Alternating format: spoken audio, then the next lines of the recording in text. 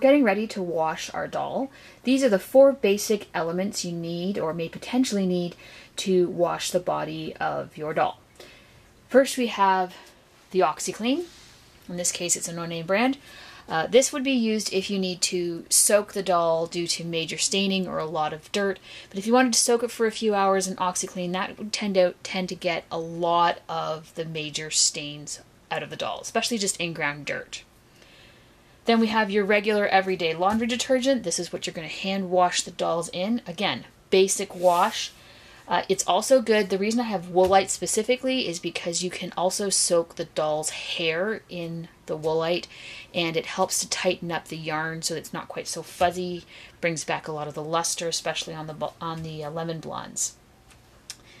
Then we have the Sunlight soap. This is a bar of Sunlight soap, not to be confused with the dish soap. This is great for stains, especially the ingrained dirt you'll find on their hands and their feet. That is fantastic for getting out any major stains. Finally, we have hairspray, which I know sounds a little bit weird, but this is amazing for getting out magic marker, Sharpie, that kind of thing. Fantastic for getting it out. Doesn't necessarily work perfectly every time, but it's really good at getting the majority of it out. Between these 4 products, you can get out the majority of stains. Having said that, everyone has their preferred stain remover, and if you have something that works for you, go for it. However, I would recommend that you test it on a doll that you don't find as valuable first, just to make sure it doesn't have any long-term consequences for the fabric on the doll.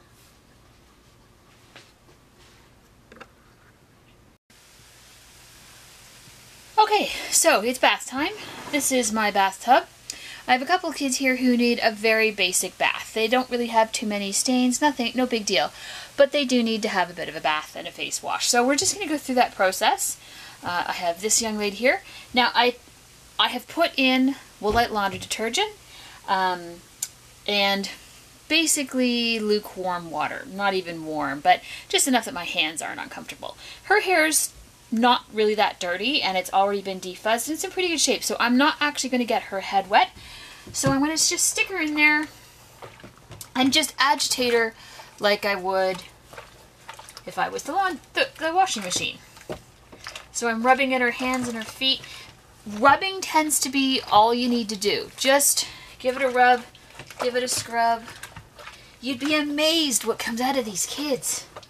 Gotta wonder if they've ever been cleaned sometimes. Other times, very little comes out.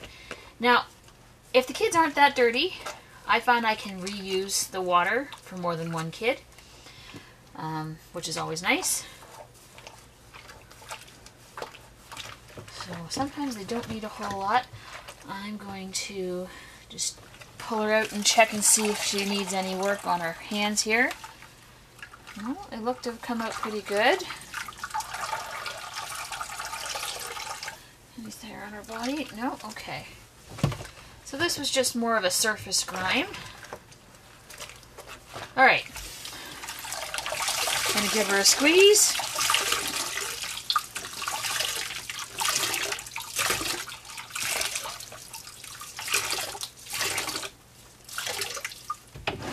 Alright. Step 2. Now you know why I put the bucket in there.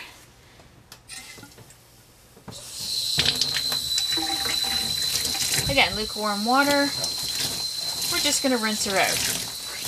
Just a matter of getting as much of the soapy water out as possible. And again, if her hair gets wet, it's not a big deal. It just doesn't need to. When it comes to the hair, fuzz is generally caused by the agitation from being washed. So a lot of the fuzz, depending on the yarn, has actually been caused by it going through the washing machine or some other agitation process. So it doesn't need to get washed. No point in it. Alright. Now, once the water basically runs clear, And it tends to go pretty quickly. They don't hold it very much. Now keep in mind, sometimes the what looks like suds is actually just water coming out with air. All right.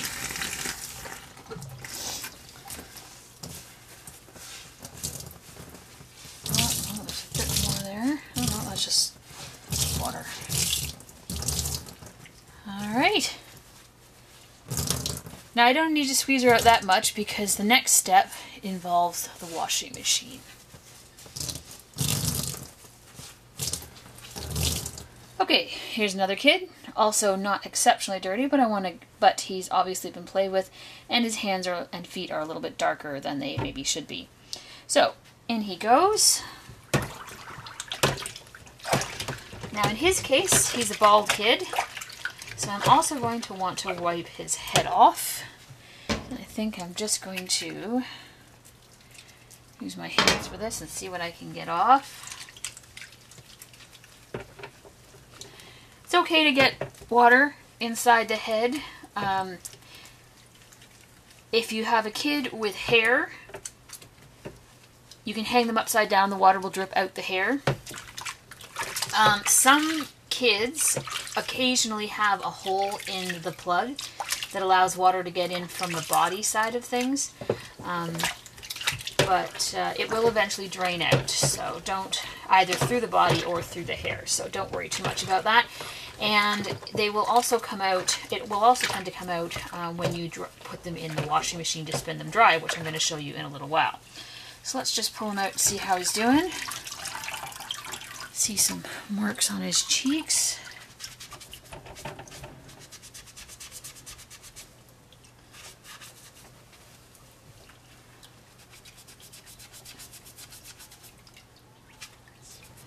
Much better. Anything else on his head? Ah, there's a white mark. These white marks are really insidious. They tend to get on kids. I think it's from bumping up against things. Magic eraser is great for them. Tends to take them right off. There we go. Good thing. Oh, there's a couple other ones. Okay. Now, I'm going to use the Sunlight soap on his hands. Just give them a bit of a... I try to just kind of rub, because if you scratch with your nails here, especially with where the threads are, you're likely to break the threads, and you don't want to do that. So generally, if you just squeeze and rub, things tend to come out pretty well. Ah, much better. Okay, let's do his other hand.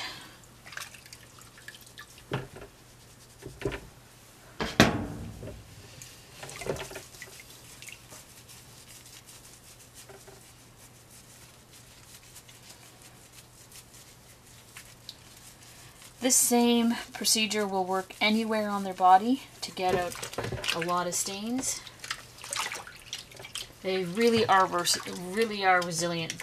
A lot will come out of these kids. Alright, let's just check his feet. Now, you'll sometimes find in kids that have been washed before, they have sort of a dark stain along the bottom or along the seams. That's from where they've been washed before and hung up to dry, and the dirty water has actually dripped out the bottom of the seam. It's not permanent, it's just a bit unsightly. You can get it out, and I'm going to show you a way to stop it from happening in the future. There we go. Much better.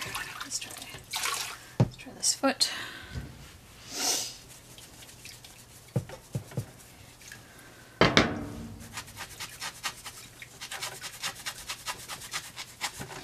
Now, while you're working, if you do happen to blow a stitch or notice a body seam that's unsewed, that's okay.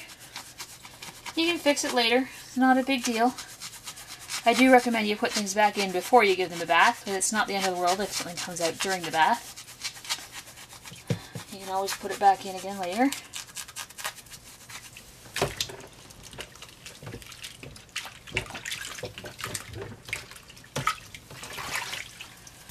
Okay. Always a good idea to double check and make sure any dark spots haven't shown up from the dirt coming out. I'm actually kind of concerned about this arm, so we're gonna...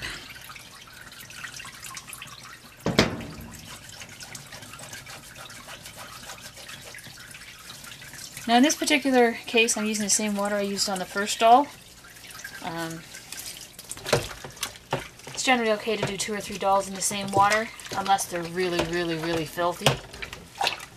In which case, you've probably soaked them ahead of time anyway. Okay. So, now since I'm done with this water, I'm going to dump it.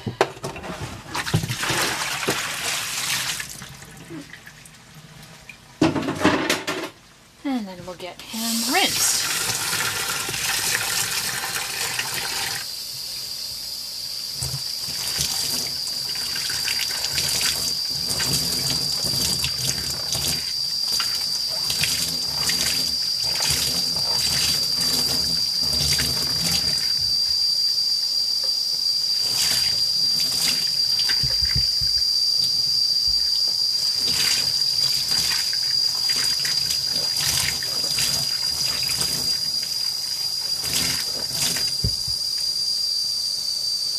Sorry for the sounds. That's my wonderful plumbing. Just letting him rinse out here. Grab off his face.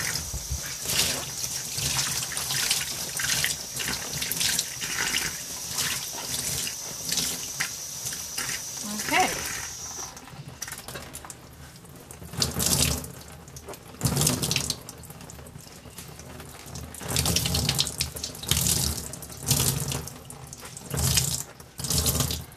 Alright, we're ready for step 2. Alright, this young lady has lemon blonde hair, and it's a little bit dingy, just, you know, from over time. So what I'm going to do, it's also very the frizzy kind of yarn. So what I'm going to do is I have mixed up some water with Woolite laundry detergent, and I'm basically just going to put her into the water. Now, she doesn't need a bath. Now, if she does get wet, it's not a big deal, because it's not going to hurt her. But basically, I'm just going to sit her upside down in the bath and let it go. Now, I'm actually going to move her to another spot, but I'm basically just going to hang her by her feet and let her head soak in the water. So, I've taken this young lady out of the Woolite bath. I just basically need to rinse her off now. Get all of the soap that was in the water out of her hair and her body where it might have soaked in. She was in there for about an hour. You'll find out what works for you. I've got the cold water on. Now, she is going to go into the washing machine with her siblings to get spun out. Here we go. Okay, so we have the kids washed. The next step is to dry them. If you have a top-load washing machine, such as this one, what you can do is put them into a pillowcase. Stick them in a pillowcase, and then put them into the washing machine. So you can do upwards of 5 or 6 kids in one load. They do not have to be fully squeezed out, but I get some of the excess water before I put them in. Bottom of the pillowcase. Now make sure you put them sort of in a even layout in the washing machine so that it doesn't get uneven, and your load gets distributed correctly. Everybody in the washing machine. Okay, now you're going to set it to the spin cycle. Almost every washing machine has one. You're not going to get them wet. You're simply going to spin them dry. This will actually spin any water out of the head as well. So it's a great thing to do anytime they get wet at all. Even if you just get the arm wet, so you just have to clean an arm because it's got a stain on it, spin it dry, because it means none of that dirty water crap is going to stain the seam. So here we go. Okay, so the spin cycle is finished. Now the kids actually have to dry off. So out comes the pillowcase, and out comes the kid. There she is. All done. So, kid goes up here. Pillowcase goes down here. Now, if you don't have a clothes rack to dry them on, anywhere where there's a lot of space and air that can go around them. Some people hang them off a clothesline, some people hang them over things, but there's not enough water left in them to cause any kind of problem. So as long as the air can circulate, they're going to dry out pretty quickly. I find even inside the house, shouldn't take more than overnight to get them basically dry. Some of them might take a little bit longer than that, but for the most part, overnight should be fine.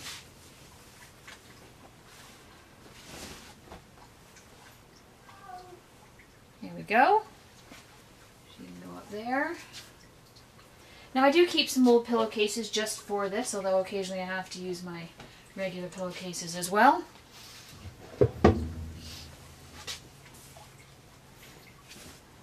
Okay. So everybody's getting ready to dry. Now, before I leave them, I am going to do one more thing and just give them their first final treatment. I typically have to do more than one, so I'm gonna get it started.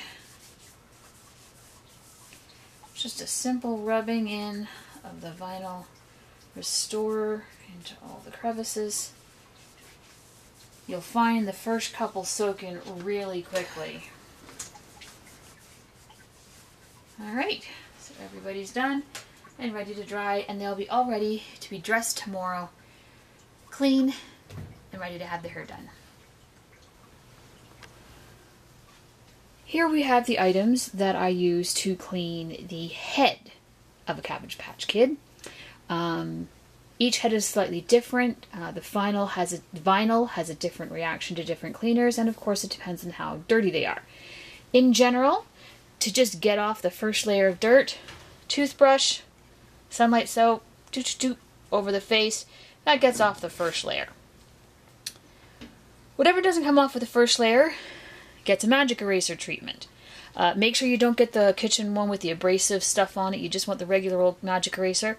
This tends to get off the more stubborn stains, pens, some markers, in-ground dirt, that kind of thing. Give it a good scrub with the magic eraser. That'll tend to get quite a bit of stuff off. Things that are left, if they're marker, pen, any kind of stain, so say a green stain from the box, you're going to maybe want to do a zit cream treatment on them. There is a separate video on how to do a zit cream treatment on your dolls. This will also work on shoes because they're also vinyl as well. So take a look at that for some of the more stubborn stains. And finally, when everything is cleaned off and the head is finished, I also like to give it a few treatments with the vinyl restorer. Brings back the color, often brings back the color in the cheeks, and in some cases just helps even out the complexion. This is especially great for AA kids. You'd be amazed at the difference in the quality of the vinyl after a couple of treatments with the vinyl restorer. So a great investment. And as a bonus, you can use it to clean your car clean. What she does need is her face cleaned off, and her hair needs a bit of a woolite treatment. So that was what we're going to do for her today. So basically I'm going to start off.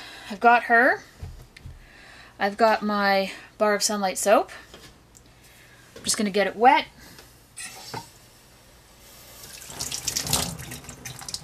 Give it a brush around. Now I'm okay with getting your hair wet. because I know I'm going to get that wet anyway. If I didn't want to get her hair wet, I might be a little bit more careful with that. I'm just going to start by giving her a brush. Now, make sure to really wash in the eyes there.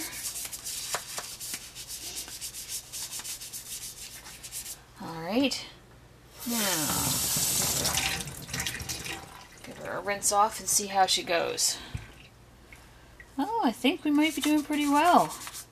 There's a little mark in here. Sometimes a little bit of nail work will help out. But she looks pretty good. I'm impressed. That's... Oh, now there's one little mark. I'm going to use the magic eraser and see if I can get that off. Yep.